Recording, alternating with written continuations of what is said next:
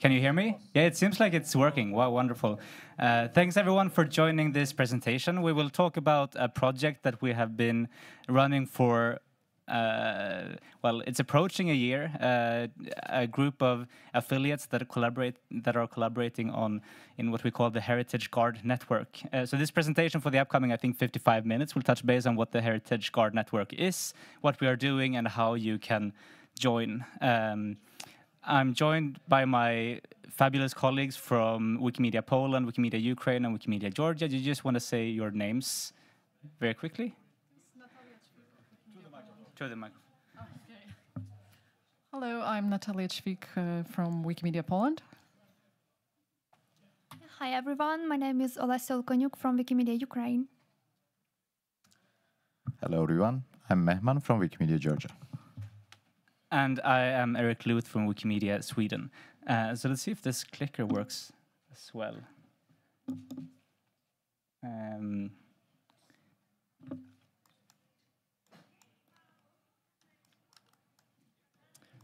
Do I need to do something for changing the slide? Otherwise, you can just enjoy the very beautiful graphics from the visual team.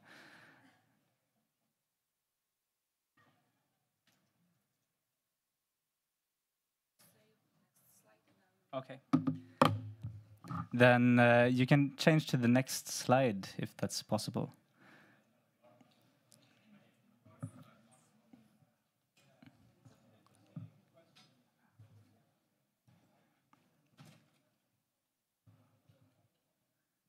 There we go. So the presentation, as I mentioned very briefly, we'll do a brief introduction to what the Heritage Guard Network is all about. We'll share a few case study examples of how we have been working, a very brief intro also to the project timeline, the working groups that constitute the core part to the project, and finally, as I mentioned, how you can join us. And with that, I think that you can change to the next slide, please.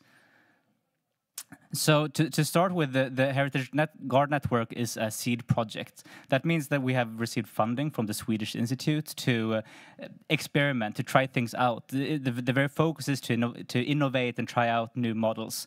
And we are focused to try to innovate and develop new models around how to use the Wikimedia platforms in order to safeguard and crowdsource cultural and natural heritage in danger so that it can survive at least in a digital format. The Swedish Institute is like Alliance Française or like Goethe Institute or one of those kind of cultural institutes that I think exist in many different countries, and they typically support civil society collaboration, especially when it's about collaborating across borders. So that's also why we have a great group of chapters with Wikimedia Georgia, Poland, Ukraine, and Wikimedia Sweden. The photo that you see on the slide is one example of where natural heritage has been in danger. It's from a forest fire that took place in a national park just outside of Sweden in, I think, the late 1990s.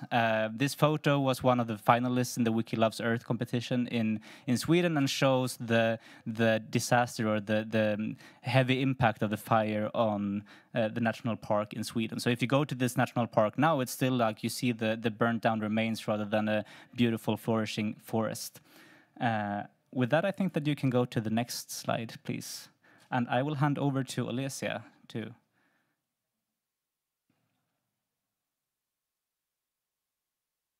Okay, so here in the picture, you can see the ruined monument in Ukraine, which was ruined actually by ongoing full-scale war, which is happening now in Ukraine. And this is a great example of why should we protect our heritage, and actually because it can be ruined in any time.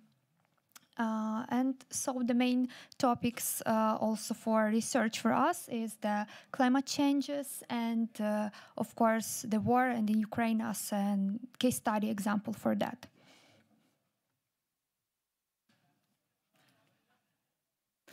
And the reason we decided to cooperate in this project was also to learn from each other. We all need to diversify sources of revenue for our affiliates, user groups, chapters. And applying for external funding other than just Wikimedia Foundation is a great fundraising exercise, actually. And thanks to Wikimedia Sweden, we had an opportunity to cooperate for actually several months together before applying for funding. And during those months, we were trying to come up with ideas on how to prepare the actual application. And that was a very intense, but also skill sharing process. And we also wanted to explore hub collaboration. And apart from the partners that you saw at the beginning, we are cooperating here with CE Hub and Content Partnerships Hub, and they served as sort of proxies in the whole process. And it turned out that they have the capacity to combine resources, and that's why we came together and decided to apply together for the funding. Next slide, please. So how we work, as Eric said, this is a seed project, which is a beautiful concept, meaning that the funder, the Swedish Institute, gives us time to explore, to figure out if we want to create the real heritage guard network in the future in a more structured, systemic way. So this is funding for thinking. For figuring out, for exploring, for experimenting. And in order to do that and to come up with conclusions, we are working in 4 groups, and each partner is responsible for a different group. And that is, one group takes care of the topic of risks within the realm of heritage safeguarding. The other, led by Wikimedia Sweden, is interested in technology and content. And we will go more into details about the groups soon. The group that is led by Wikimedia Poland is interested in how to engage people into the network. And Wikimedia Georgia is leading legal and copyright group. And we will go into more details about how we are working with the groups and what are the outcomes so far of our findings, because we are in the middle of the project. So this is just, status quo for today. Can you take to the next slide? The next slide, please. So, as I think I mentioned previously before, we started this project late in last year, in December, I think, when we actually got to know that we received the funding from the Swedish Institute. It was a happy day. Just realized that also that means that we need to start to do the planning and implementing the project as well, not only planning it. We have had 2 physical meetings. So we met in Stockholm in February. Mehman complains that it was very snowy and cold, and said that everything will be much better in Tbilisi. And in Tbilisi it rained for 5 days. I don't know. It didn't change too much for the better, the weather, I think.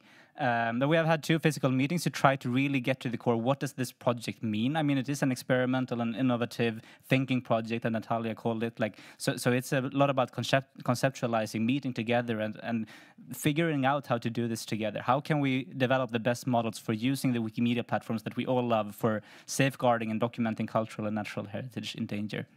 So we have had 2 of these physical meetings. We have also presented the outcome in different occasions. We presented them at the UNESCO conference earlier in March or April, I think, and also in other occasions. And all of the working groups that Natalia mentioned are up and running. We have had meetings with external partners since earlier this spring, and are working on the working groups will lead to final papers that will eventually be presented at the final event that takes place in Poland in the beginning of November. And those working groups, like the meetings, have meant that we have already started to working on also developing those final papers. And hopefully, I think it's like the work so far has been really exciting, and we have a few really important insights from external partners. So I think that this final event will actually have a lot of interesting things to say. So stay tuned for more information about the final event in Poland in November. And then the project formally ends 28th of February 2025, when we will also be able to apply for a much larger grant. So if we are successful and we can show that, you know, there is a sustainability, like among our crazy thoughts, there is something tangible that we can actually start to develop, then we are eligible for a much larger amount of funding from the Swedish Institute. And this photo, Mehman explained very well exactly what it depicted, and I don't recall exactly what, but I think he has a microphone in his hand. Yeah. Hello. In this picture you see the historic part of Tbilisi and the harmony of the cultures. Like there is Christian cultures monument, Narikhala, and Muslim culture. It's Moscow here. Also near this there is synagogue. That's harmony of the culture which exists in Tbilisi, and it also shows us like harmony between us, between our partners, like different culture, different mind, but we are working for same goal. Thank you, Mehman. I think you can change to the next slide with that. And here you can see a few examples of the physical meetings that we have had in during the last year. You can see how sunny and beautiful it was here in the last image from Tbilisi. But we also met up in Stockholm and had a beautiful, I think, a tour of the National Archives in Stockholm to see like some really old documents about Ukrainian heritage in Sweden. I think the oldest manuscript was like from the 12th century or something like that. A really impressive old manuscript. Natalia looks very happy on the photo from the National Archives. And we also had a beautiful, I think, tour of the National Parliamentary Library in Tbilisi. So we have also tried to use those physical meetings for also meeting with a few of the external partners that have a lot of important insights in how to actually safeguard the cultural and natural heritage.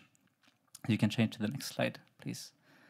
And one of those 4 working groups that we have been talking about is the technology and content working group that is led by Wikimedia Sweden. And I know nothing about technology and content, so it's like my colleagues that do the most part of the actual heavy data and content work, but I'm trying to coordinate and talk with external partners on how we can actually make as good use of the Wikimedia platforms as possible when it comes to safeguarding natural and cultural heritage.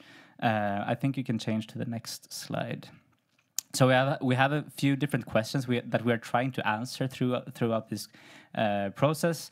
Like, what is the best way to actually use the Wikimedia platforms for crowdsourcing content on cultural and natural heritage in danger? We have the 2 very large photo competitions that all of you know about, Wiki Loves Monuments and Wiki Loves Earth. Can we improve those competitions? Like, how can we work with data? How can we work with partners to make sure that these get even more efficient? Can we use data in different ways and make sure that the data gets more searchable, findable? How can we make it as easy as possible for people to actually find the material that we have on the Wikimedia platforms? As you all know, there's so much info on the Wikimedia platforms that sometimes is a bit tricky to find. So are there ways of actually making it easier to search and find the content? And how can we collaborate with external partners to make sure that we get more content to the Wikimedia platforms, both data and content? Data so that we can improve the campaigns, the competitions even more, but also, of course, content, photos to illustrate Wikipedia articles, or data about where monuments exist, and so on. So these are a few different questions that we are trying to explore through the technology and content working group. And with that, you can change to the next slide, please. In the working group, which combines a few different cultural heritage institutions, mostly, and a few researchers, we have had two virtual meetings now during the spring.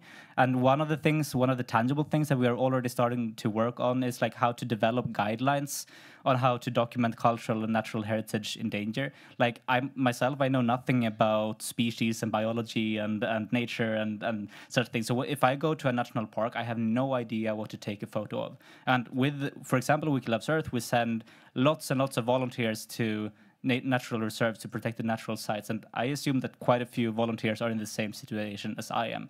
Can we develop guidelines? Can we make it easier for volunteers in one way or another to actually understand what is special with this protected natural site? What is it that I should focus on when I take a photo of this national park or whatever it might be? Or when I go to a monument or a church or a synagogue or whatever it might be, like how do I completely document this building? What aspects of the building do I need to focus on in order to make as good coverage of this monument as possible? We know, for example, in Sweden, the authorities have very few photographers to actually take official photos on monuments in Sweden. Instead, they rely on the photos of Wikimedia Commons. So what we do on the Wikimedia platforms is extremely important, not only for Wikipedia and our own platforms, but also how monuments is seen by external partners, and thus also by a large general public. So can they help us to get better when we try to support volunteers in documenting cultural and natural heritage? These are a few of the different questions that we are trying to explore. Maybe we won't be able to answer them, but at least we can start to explore them through this working group. And with that, you can change to the next slide, please.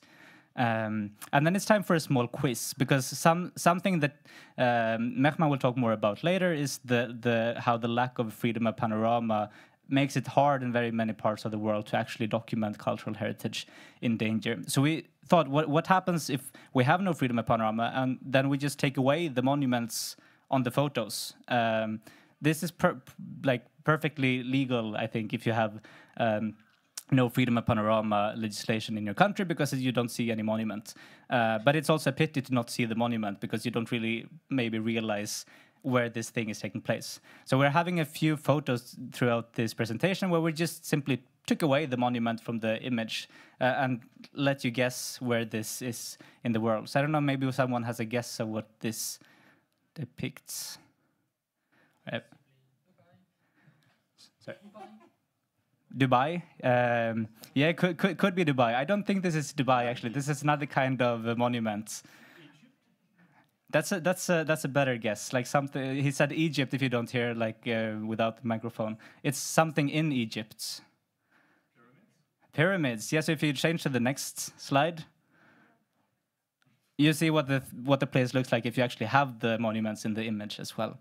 The Giza pyramids and the previous image, the desert around the Giza pyramids without the crucial part of the photo. So with that, you can change to the next slide, please.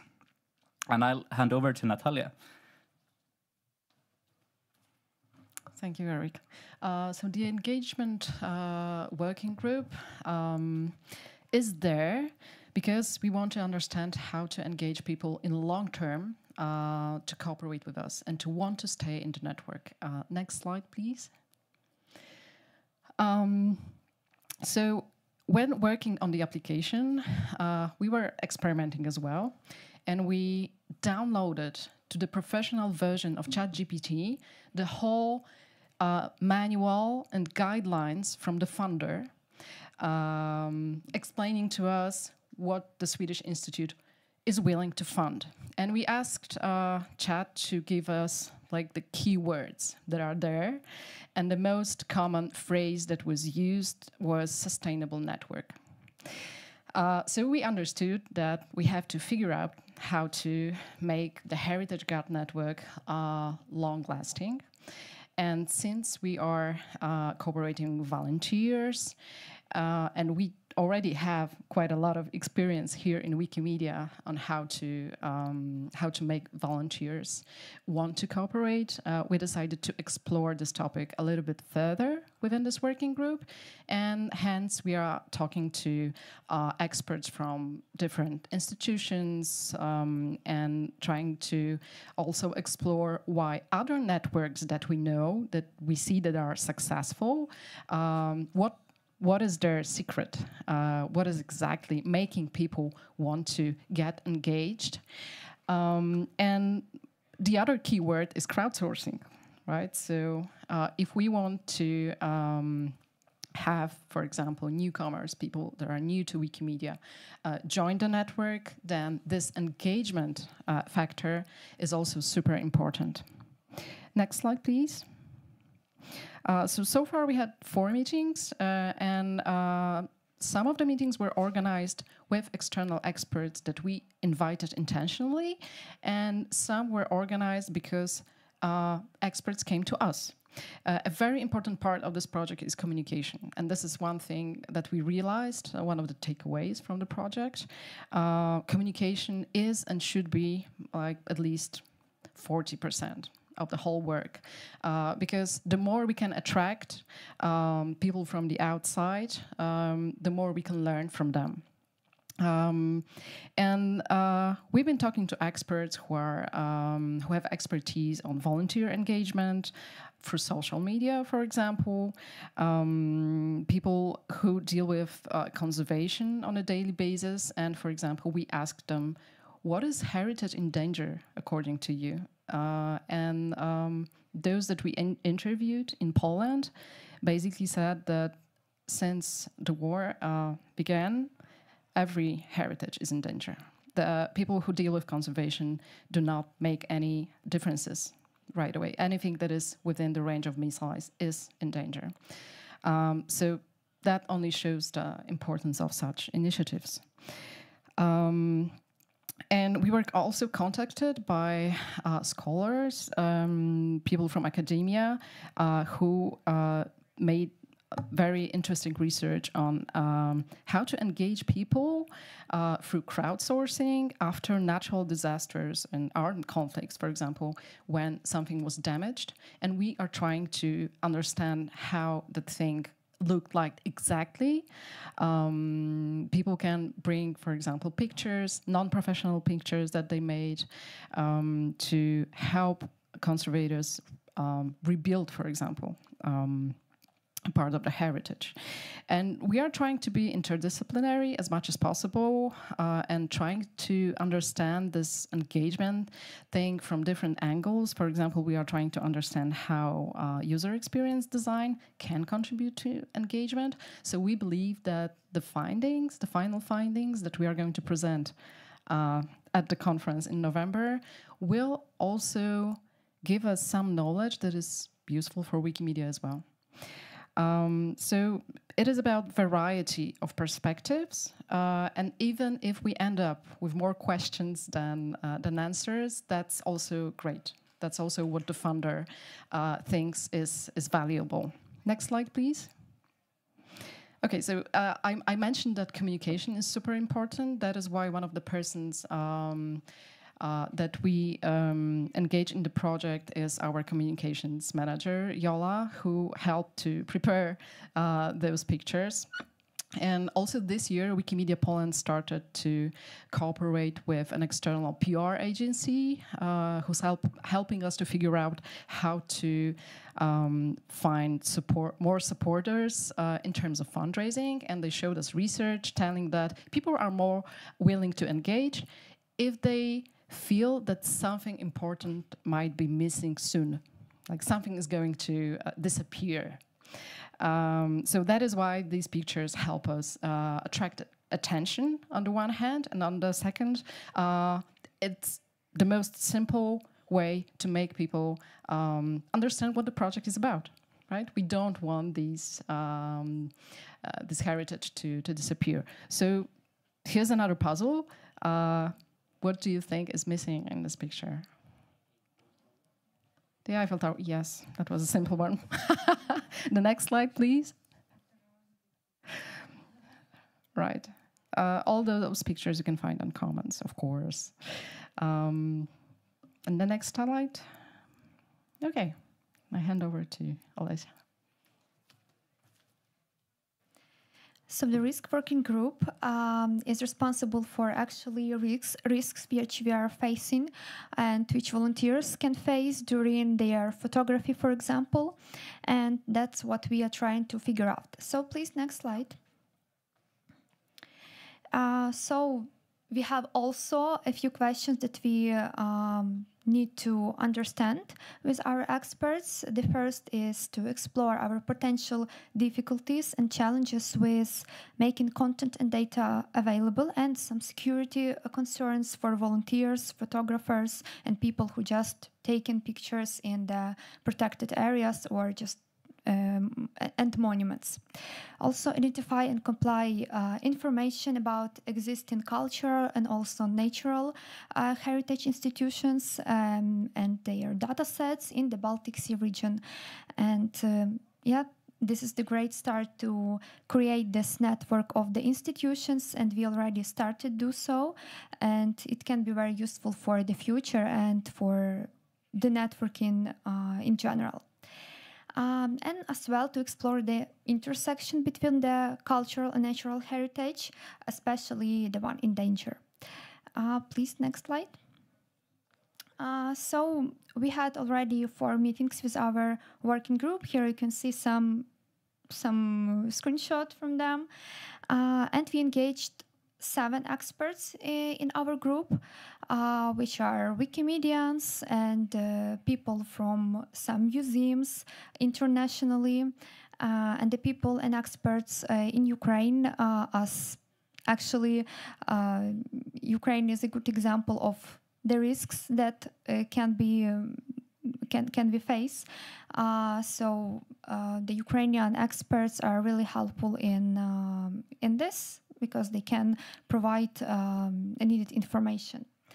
So the main focus for us right now is to conduct interviews with the experts and cultural and natural institutions in Ukraine and in the Baltic Sea region internationally, to understand and to answer actually the questions that we have in right now. Of course, we, as Natalia mentioned, we understand that we cannot answer all the questions that we have in this project, but of course, at least if we will have some base to this, that will be really great. So we actually started to write messages and inviting cultural and natural institutions to join this questionnaire and to answer the questions. Yes, after it, we will conduct a final paper, and it will be a good background for that. And as well, please, next slide. One more question and the main, almost the main one that we are trying to understand is the risks for volunteers. So if you are a professional or just amateur volunteer, or you have taken pictures for the Wikilove's Earth, Wikilove's monuments, or in the protected areas, we invite you to help us and open this form. This QR code, you can find a short form. If you want, you can join with filling out the answers. There are simple answers, simple questions, and we're trying to understand what risk you face during your photography and actually how it can be avoided. Yes, next slide. So next quiz with your suggestions. What is missing here? Yeah, that's also was a simple. Next slide, please. Yes. Thank you, Dan. And I'm giving my word to Mahman. Oh, thank you. So you can have all resources and platform where you can share the resources, but sometimes countries' policies can limit your ability to move these old resources to the Wikimedia platforms, because Wikimedia use the free license policies, and countries some countries limit access to use their resources or share these resources with everyone freely. Next slide, please. That's why we decided to focus on countries' laws. First stage, it's about Georgia, Poland, Ukraine, and Sweden, and to understand what the current status of these laws and how we can use these resources in our platforms. That's why we started to checking and running the research to understand that countries' policies in these countries, and also check the freedom of panorama status. Unfortunately, in Eastern Europe, many countries limit the freedom of panorama. That's why we can't share, especially new cultural heritage monuments from our country in Wikimedia Commons, and we can just share the monuments from Middle Age or which is more than 70 years ago. Between our partners, Poland are very lucky because there is freedom of panorama and you can share these all monuments and image from the Poland on Wikimedia Commons. Sweden partly lucky because there is some issues, but we will share. You can read this in our outcome document. And Georgia and Ukraine is not lucky so much in this. And also we are checking the European Union directives, what's the status in EU, because there are some countries like France and Italy who has no freedom of panorama and they're not agree with, for example, countries like Germany to have a freedom of panorama between in EU. Next slide, please. And our outcomes will be this, we can give you some suggestions how to run policy research in your country. And also we will share with you our outcome from our research, what we done and how we can use this for your purpose. And at the end, we give you practical recommendation how you can work with your government agencies or your national parliament or state to change your law, policies in your country and what positive language to talk with them and give them some ideas how it will be benefits for you, for the country to use this. And yes, that's this. And next slide, please. It looks like how you will see the photos on Wikimedia Commons if you don't have, for example, freedom of panorama or limited policy in your country. And this is the hard one because I didn't get it what's on this picture, and maybe you can get it what's here. It's a hard one, really. Yes, it's Stonehenge here. Yeah. No worries, because I didn't get it all. God.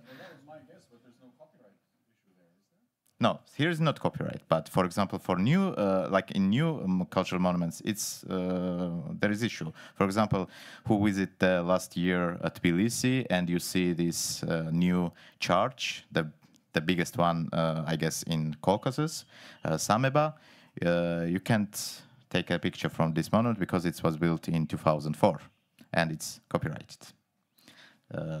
That's all issue here. Next slide. Yeah. I'll hand over to Eric to close.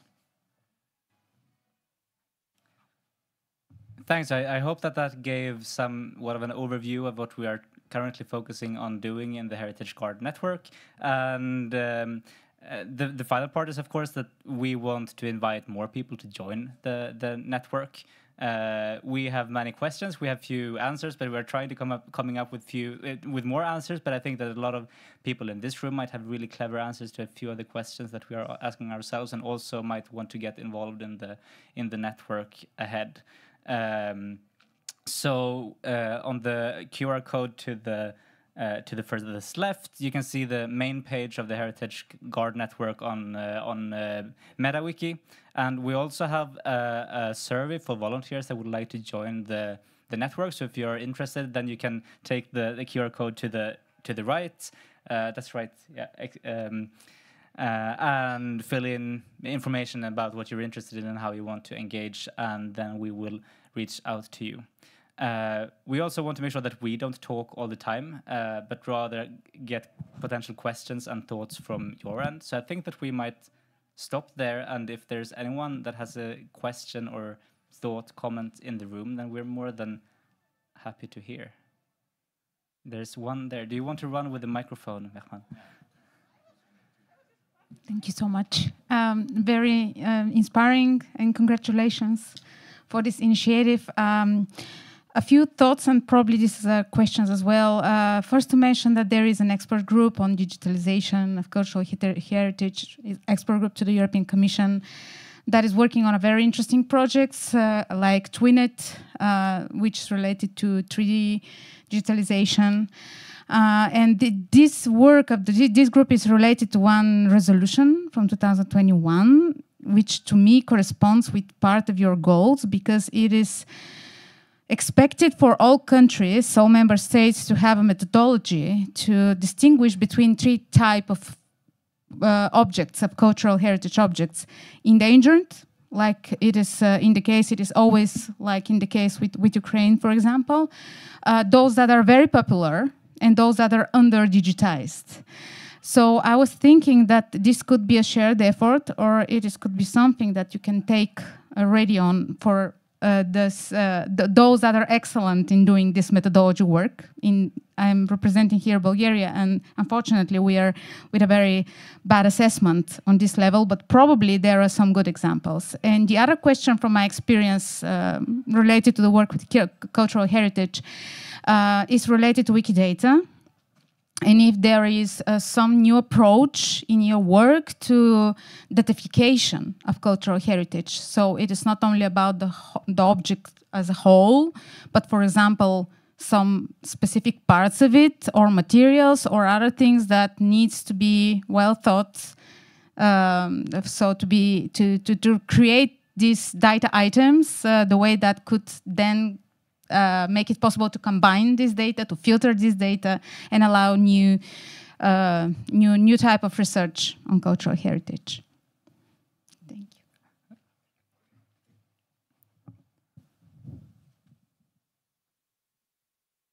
Yeah, hello, my name is Martin.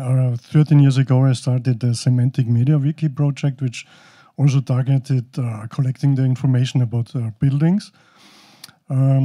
And of course, you can feel free to get some ideas from that project.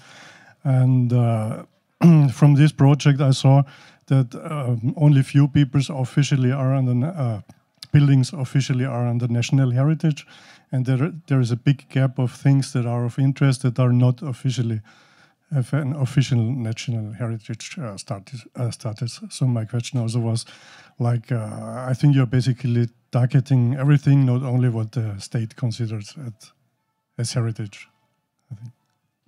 Thanks. Yeah, I think that's a few really great points. And if you want to add anything, Natalia, Olesia, Mehman, feel free. To start with, it would be really interesting to hear exactly like the name of the group. So maybe we can touch base on that afterwards, because obviously we're not the only ones in the world that focus on these areas. We're focusing on these areas like in our countries and then trying to scale it, but we like all the time come across like new partners, new external organizations that do similar work, and I think that's crucial because like they might lack the knowledge about the Wikimedia platforms especially, but have in-depth knowledge about how to work with cultural and natural heritage. And we might lack knowledge about how to work with natural and cultural heritage, but we do know how to work with the Wikimedia platform. So more than happy to get those names. And I also really happy to hear like the thoughts about like data, not only about like the institutions or what, but also the items and the content. Like something that we're thinking a lot about is, for example, we have really good data in Sweden from the Environmental Protection Agency. We have had like shape files that we have uploaded to Wikimedia Commons. So you can turn it into a map, and you can see on the map like how to go to a natural reserve, like all the whatever 4,000 that exists or whatever. But when you get to that natural reserve, like what should you take a photo of? Like, it's really difficult. And like, can we combine this with data? What is the species that are endangered in this natural reserve? Like, can we combine those two different data sets into, something that would make it easier for a volunteer to understand like how to actually document not only like one random tree in the natural reserve, but this specific species, this bug or this bird or this whatever it might be that is, or this plant of some sort that is endangered. Then I think that makes it much easier for Wikimedians to do our work, which also makes it more beneficial for the larger general public and for the expert partners that want to reuse our work in the next step. So I think that's also something that we would like to explore further. Like it's a difficult question, like how to combine data sets in a good way. So any thoughts on that? I think that would be really welcome. And finally, I think it's like super tricky question, like with the data sets that you get from the state, because they will have left things out, or there's like they are never fully comprehensive. I don't know if you have examples from Georgia, Ukraine, or Poland, but we also have like, you know, in Sweden, it's a big country, and the state has been maybe less present in the far north. So there's people reaching out to say, hey, we have so much cultural heritage in the far north that the state has never been interested in covering. So how can we make sure to like not only cover the official monuments, but also the unofficial ones? But the problem is, of course, that from who do we get the data sets on the unofficial documents? So I think that requires us to also find even other partners. Can we work in Sweden with the Sami like indigenous population that might have other knowledge, or can we work with, you know, local rural communities that might have?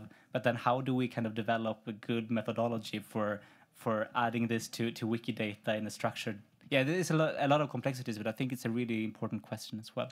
Yeah, I just want to add that we just started, like we are just exploring, and now we are like doing everything very formally. Like for example, datasets, we are relying on the country's datasets, what they have.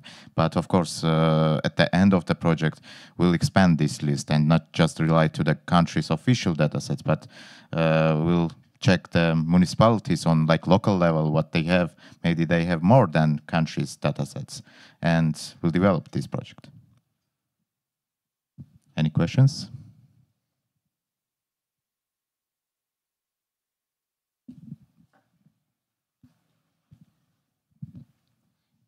Yeah, and the freedom of panorama problem, have you also tried to get permissions from architects? Well, it's very difficult. First, you need to find the architecture. Also, there is hundreds or thousands of the objects in like in our country. I'm talking about Georgia, and sometimes the architecture is not Georgian at all. There are foreigners, and if we start to like pair the monument, find the architecture, and ask them to permission, it's it's big work, and we didn't achieve. I guess in sometimes we didn't achieve our goal, and it's difficult. And like Wikimedia Georgia is not big organization and affiliates, and just with the free staff members, you can't do like anything. And it's can't done by the just volunteer Wikipedians. You can't ask the volunteer to find the architecture of the object and ask them permission.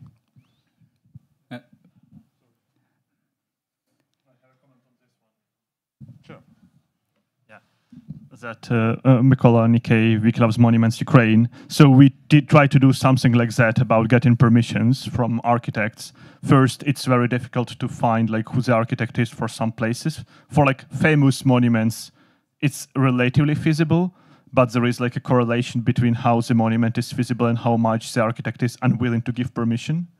For example, like the most famous statue in Kyiv, its architect like deliberately tried to sue people for not publishing, for like using the pictures of the monument.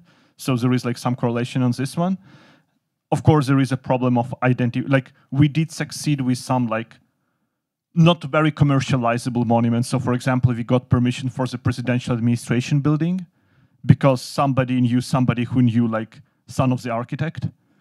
But then if you go to like 1950s monuments, good luck finding the like grandchild of the architect who lives like somewhere abroad for like years and probably does not remember that he still can give permissions for a monument which was like just copyright expired like only 40 years ago or something like that.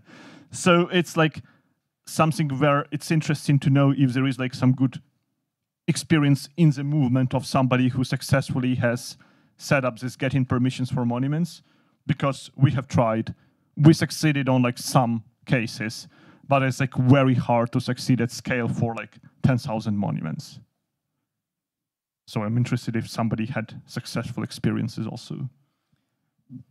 And also, sometimes you need to find them alive. Like if, like they built in 1970s and the person has died, now you need to find someone from relatives or who receives this right after the architecture. For example, if you know Zaha Hadid, I guess I pronounced it well, she died and she had many monuments. One of them is in Baku, and like I guess she gave the rights to the company.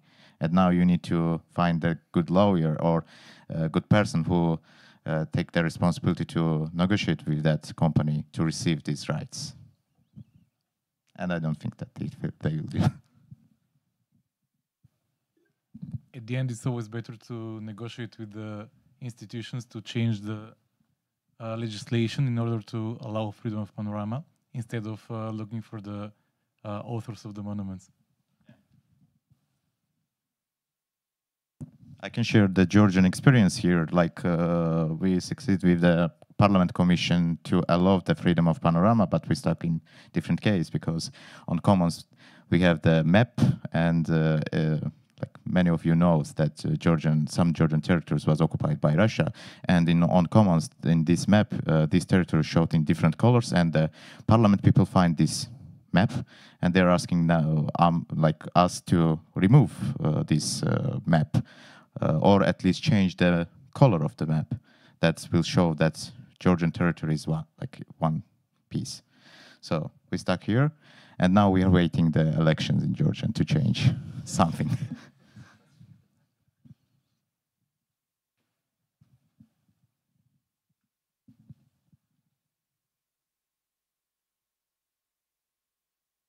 Thank you. Sorry, I just have a question about Zaha Hadid, because she used to work in huge architecture teams. So it was not only all her, it was a team who did the plans and also the constructions. Just wonder how that works with the panorama right, if you have to ask the whole team or if it's the company, because also teams change. Yeah, just a question. Well, I can not dig in this case because it's in Azerbaijan, this architecture. But we'll check this and try to find how we can do it. I think it's like generally very difficult with combined work, like when there's works that are built by several people at the same time all together, and especially if it's like done as an employee, it's like a very messy situation altogether that would require that you know Azerbaijani legislation, yeah, so that's why also it's good to have a freedom of panorama legislation, because it takes away all the complexity in trying to find out how to do it correctly. Sorry. I just wanted to comment on the legislation. As Wikimedia Deutschland, some years ago, we teamed up with Mercedes-Benz and the car producers. Some of you might know the example already, because the car producers want to have freedom of panorama for autonomous driving, and therefore we could create a very unlikely coalition. And when Wikimedia and the car producers come to the German government, that's quite persuasive. And I just want to highlight that sometimes it's important to see who else has an interest in panorama freedom other than us.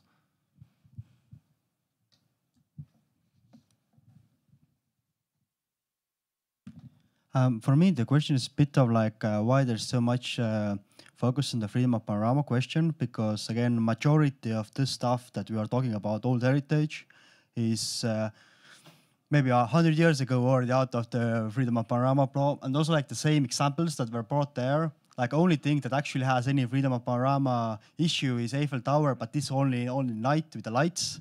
And even that image didn't depict that, so none of them actually has the problem.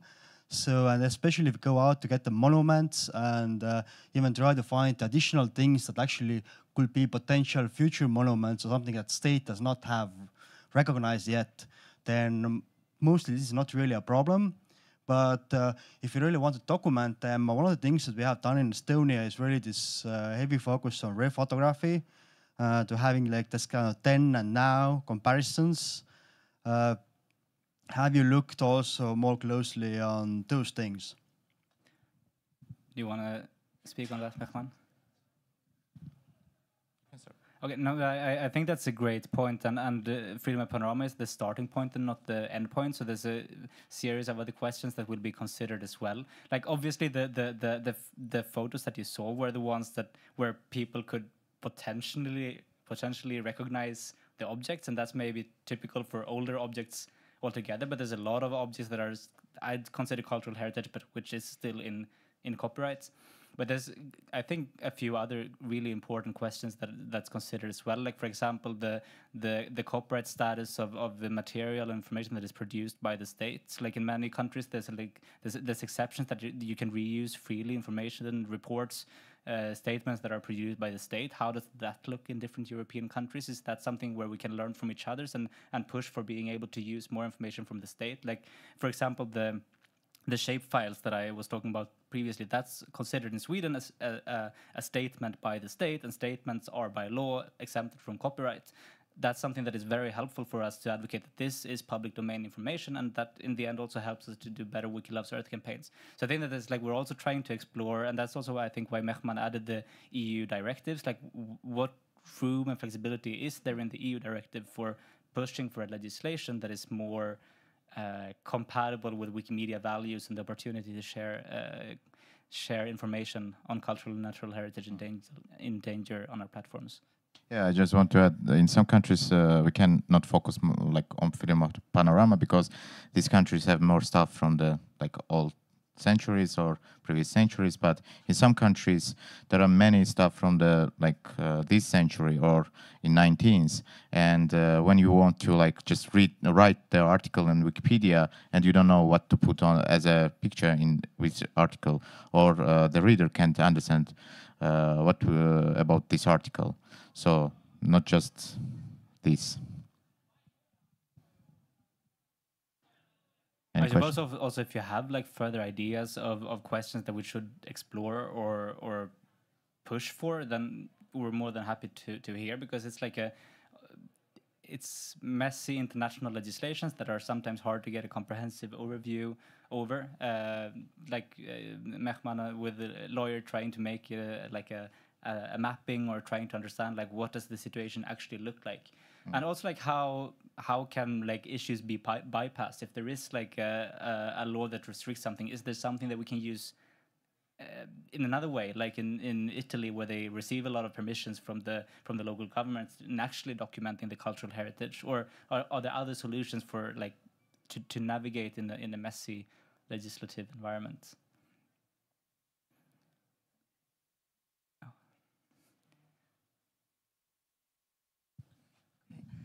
Can you say something to France?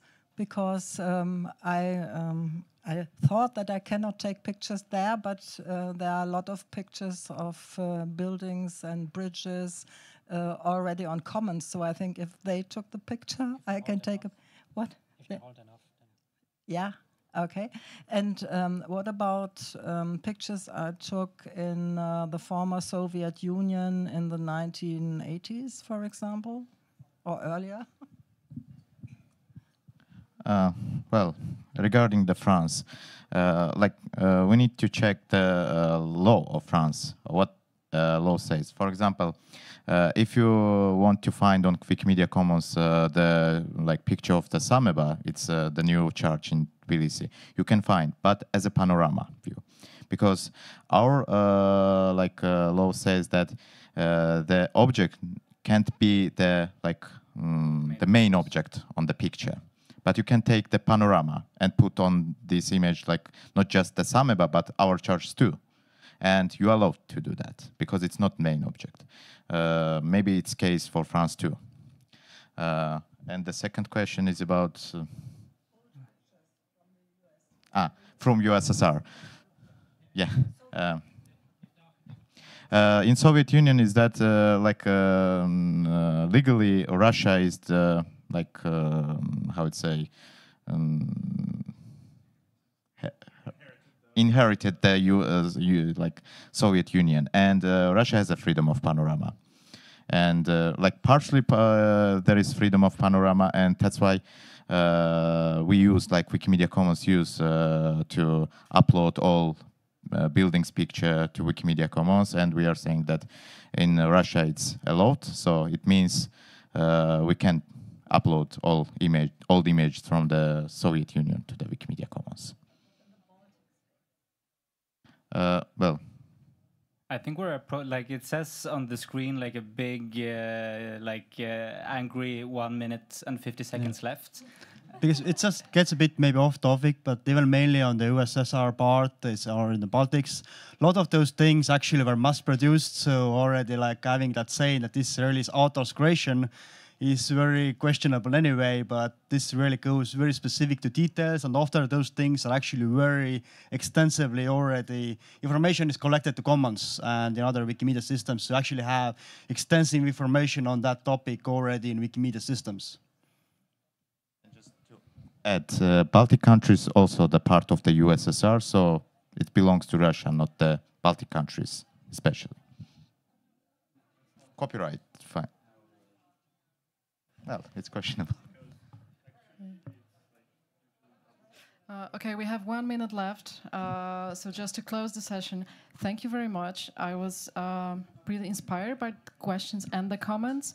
Even though I put a stress on external experts that we are talking to, these are always the internal ones that have the most important expertise for this project. Because we have to remember that no matter how far we explore the topic, it's always about coming back to how it relates to Wikimedia. And second important information, the final conference in November is a hybrid event. So we will be spreading information soon. So you are invited to come, but if you can't, you will be able to participate online, which I hope is a good information since you have so many questions. And the third thing, when we started to work on the project, it turned out that we could basically do just this because there is so much to explore. And once again, we will not answer all the questions because we have to finish in November. But the fact that there is so much discussion only gives us another argument to apply for further funding and to create the bigger network. And one of the important questions, and here we also need volunteers to figure this out, is how to organize this network.